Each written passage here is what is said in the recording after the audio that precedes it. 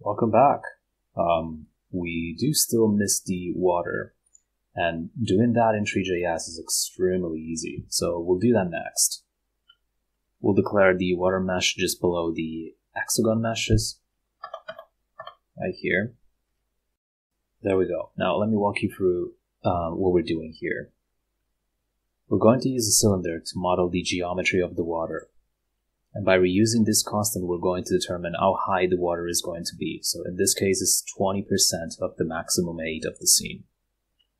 You're probably already familiar with these properties, but what makes water special for this project is the use of the transmission shader of Three.js, which we can toggle by specifying these 4 properties.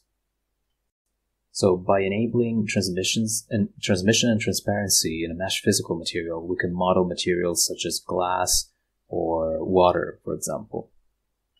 And we can use some physical properties like the index of refraction to determine which kind of material we are rendering.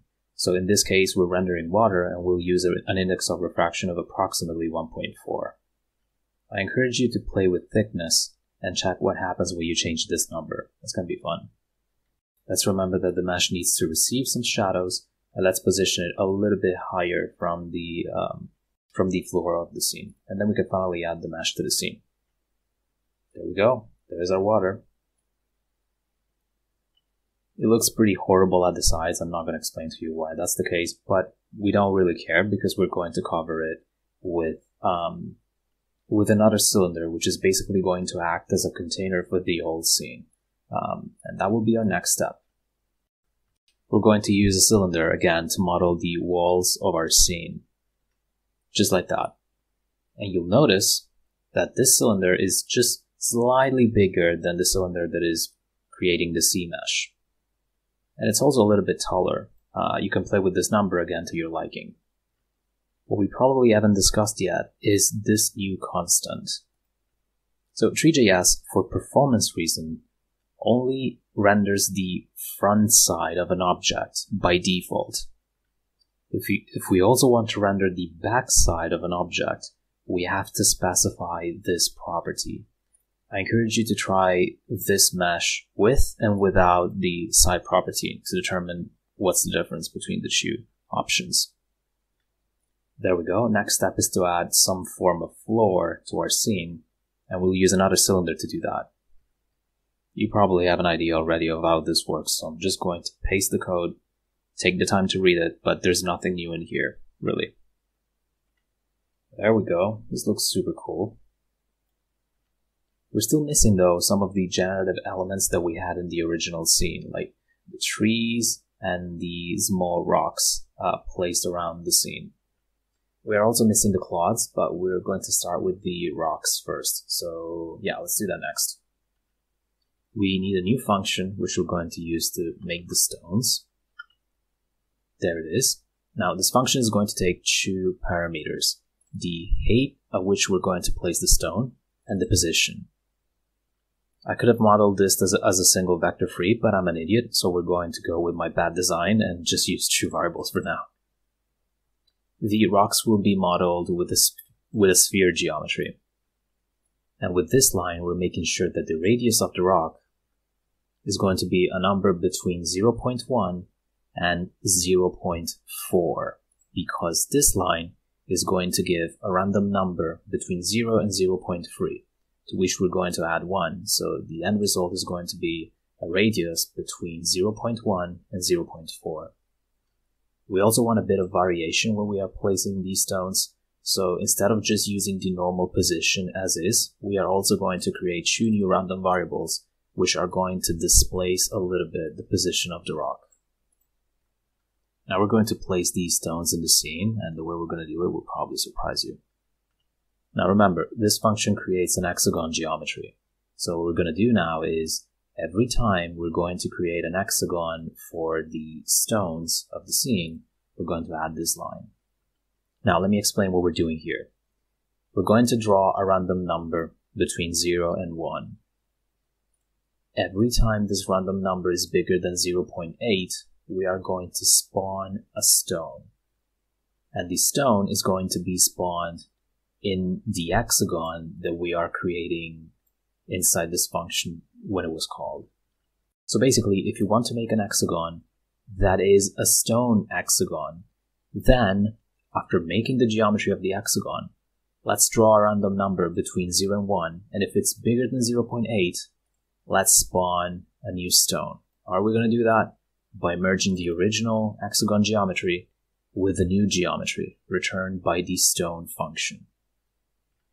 And that's the result. Sometimes these little guys are going to spawn on top of the stone hexagons. Now, I also want to spawn these stones not only in hexagons that are made of stone, but also in the hexagons that are made of sand. So I'm going to basically add the same identical line here. Please notice though that we're not adding the stone on top of the sand geometry. We're adding this stone on top of the stone geometry, even if we are inside the if statement that is computing the sand hexagon. And as a result, we have some stones spawning in the sand hexagons as well.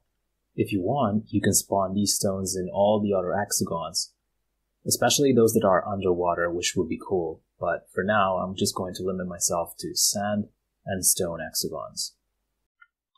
Alright, we're getting very close. Now, the next step is to add the trees.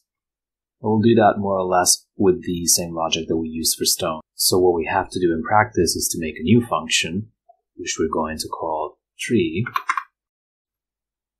Let me walk you through what's happening here. We're going to use the same inputs that we're using in the stone function, and we're going to model the tree with a cylinder geometry again. But this time, the cylinder that we are going to render is going to look more like a pyramid than a cylinder. Now, how can we make a cylinder look like a pyramid? Or rather, a triangular pyramid, which is the geometry that we're going to use to render our trees. So what we have to do is to first set the number of sides of the cylinder to 3. So basically, the base of this cylinder is going to look like a triangle. Also remember that these are the top and bottom radius of the cylinder. And since we want a pyramid, the top radius is going to be 0, while the bottom radius is going to be any other number that is not 0. So we're going to give 1.5 radius in this case to the base of this pyramid. 3.8 is just a random number that is going to determine how tall this section of the tree is going to be. You also notice that we're going to use 3 different geometries, or rather 3 different pyramids, to model a tree. And we're at the end of the function merging all of these geometries into a single one, which is going to be returned by the function. And finally, the translation command is just going to be used to properly position each section of the tree.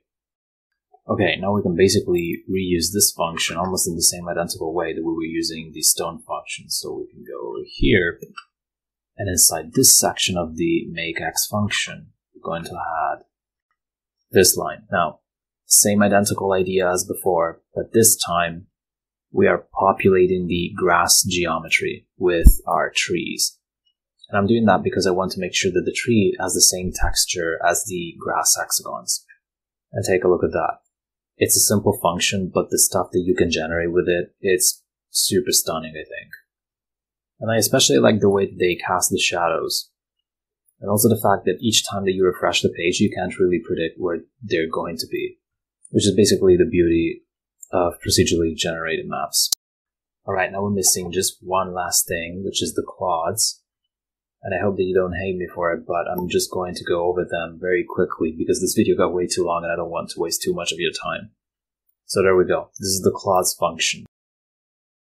Clods will be modeled as spheres, and we're going to have a random number of clods. You can basically read this line over here almost as if it was just a simple number between 0 and 4. I'm elevating the random number by 0.45 to slightly change the distribution of the random numbers. Basically, instead of being a linear function, it's going to be exponential, but you don't have to worry about that. You can just imagine that this is all that I'm doing here. Now, each clod is made with 3 spheres. The first one will be translated a little bit more to the left, and the last one is going to be translated a little bit more to the right. All of them will be translated by a random number between 0 and 0.3 in the y direction. Then we're going to merge these spheres, translate them by a random amount, and randomly rotating them. This is all that I'm doing here. And notice that since I want all of the spheres to translate and rotate by the same amount, I'm going to create a new geometry first, merging all the spheres together, and then I'm translating and rotating this new geometry. Then I'll just make a new mesh, specifying flat shading to true to make sure that the lighting looks sort of pixelated. You're going to see it in a moment. And finally, we just have to call this function over there. And look at that, we have our clods. And we got to the end of the video. I really hope that you guys enjoyed this project as much as I did. I really love building procedurally generated maps. Each time you press refresh, it's a new surprise. Seriously, each time. I have a lot of exciting stuff coming up for this channel, so I hope that you stick around and see the next projects that we're going to build together. And I would also love to hear your thoughts and ideas, so if you have them, please post them in the comment section, because I would really love to hear your opinion on this video format. And again, I hope you guys had a great time. Thank you for watching, and I hope to see you in the next video.